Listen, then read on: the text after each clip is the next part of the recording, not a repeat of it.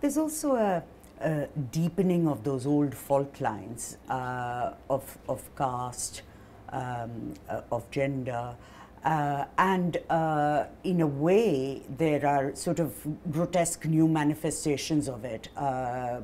One example, of course, is the flogging in Una. Would you say that with all these new distortions of what Indian culture is supposed to be about, obviously those old fault lines are only going to be deepened? I'm not quite sure what fault lines means, but caste and so on. Yeah. No, you see, this idea of Hindutva maintains that India is Hindu. This is the country of Hindus. The Christians, Muslims, Christians, Buddhists, Sikhs will be tolerated. The Muslims are our enemies. All these people are outsiders, but we will tolerate the Christians and the Buddhists and the Sikhs. But the enemy, which is Musalman, has to be told where his place is. If he's going to live in this country, he's here on sufferance. So that's the situation. Mm-hmm. And the fault lines certainly are deeper there. Mm-hmm. There's another fault line under this Hindutva, and which is developing, and I brought that into my book, the Dalits. Because Hinduism, as we know, is responsible for many crimes, but for two great crimes. One is sati, and the other is untouchability. And what is happening today, there's a kind of cow mania set in motion by the ruling party, where there's supposed to be rakshaks who are supposed to protect the holiness of the cow.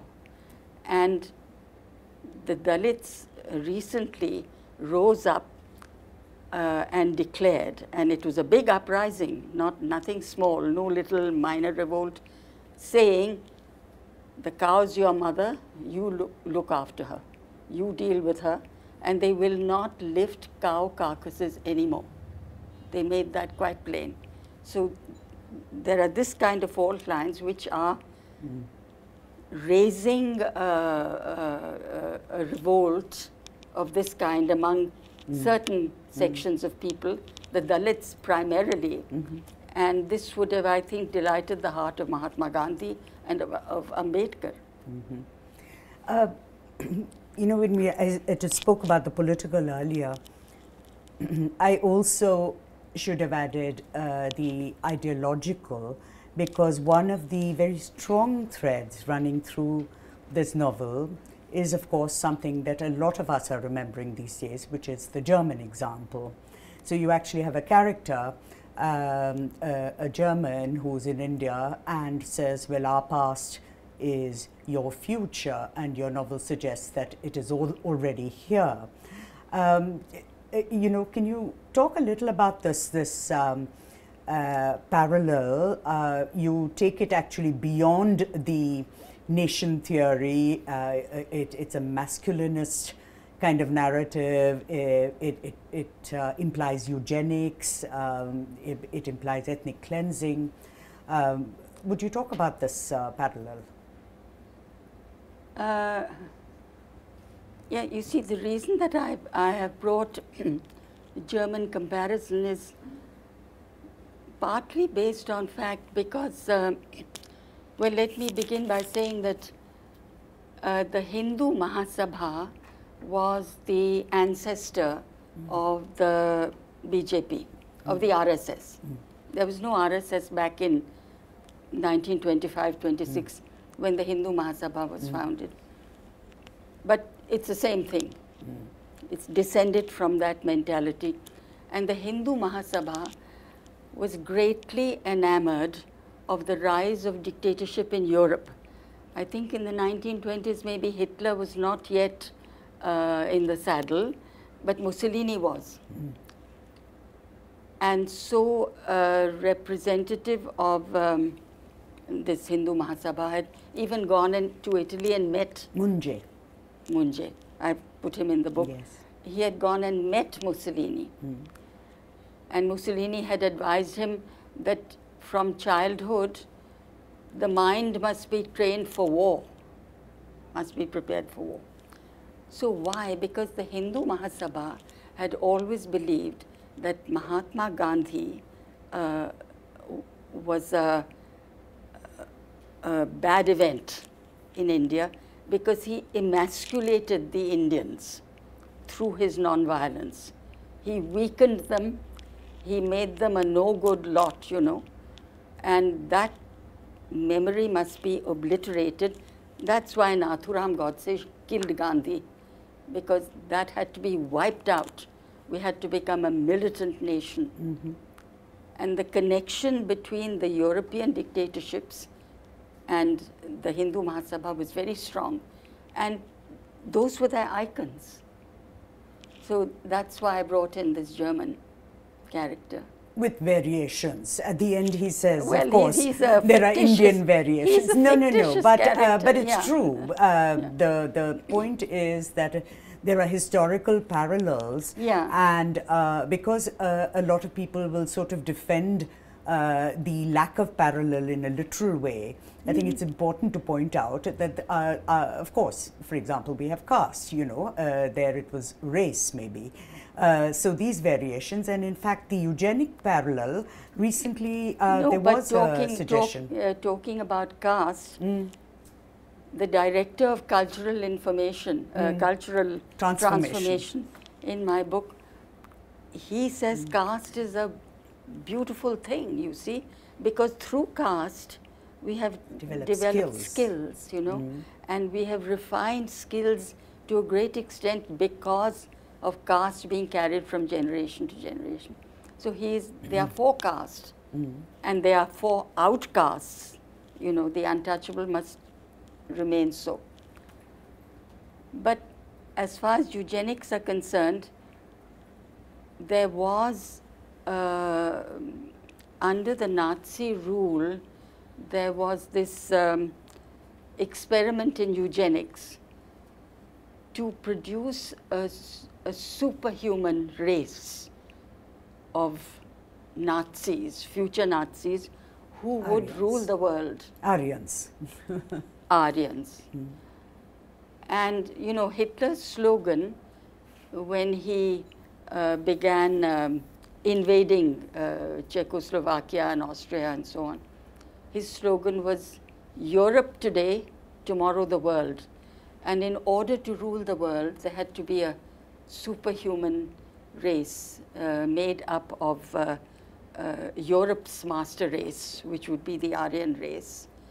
And there was, of course, no such thing, so it had to be produced through a scientific experiment where a certain type, the blonde, white-skinned, blue-eyed type, had to be produced. And so men and women, you know, in this experiment had to mate, and those children were kept in Nazi homes and so on. So I brought that on. That's right. But I was amazed while I was writing this book. There was an article, a small item in the newspapers, which said that there was some kind of experiment for Aryanization which had been begun in India. That's right. I read about that somewhere, and I couldn't believe that this was happening. In fact, a lot of, fun was made of it on the social media. Sad fun, let me say. It was sort of tragicomic. A picture of a young white man saying that, you know, this is the kind of Hindu offspring we should produce. Nayantara, I wanted to, in a time when writers, filmmakers, artists, the cultural fraternity is vulnerable to being hounded, in fact, as you've said, even to being shot. But the whole range from self-censorship to murder. I think it's important to revisit what you've said throughout the book and, of course, in your real life. You returned your Sahitya Academy Award in 2015. You spoke up against the emergency earlier and so on. That art has to be political, that it has to take sides. I think we'd like to hear from you on this. You see, we are all political in the sense that we live in a political environment.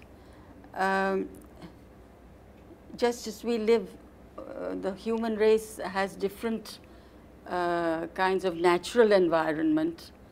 So we have had different kinds of political environment, and I think human beings growing up in a particular environment then react to that, or their lives are affected, I should say, by that political environment. That's what I meant when I said we are all political. But certainly writers have not only not avoided it, but they have not been able to avoid it. Writers like Pinter, like Arthur Miller, like all the great Latin American writers whose writing has been political, and it has lasted for that reason, that it is reflecting a universal theme within its own context and the human cost of that particular environment. So how can, even the feminist movement has used the word political, that the personal is the political. So there's no avoiding the political.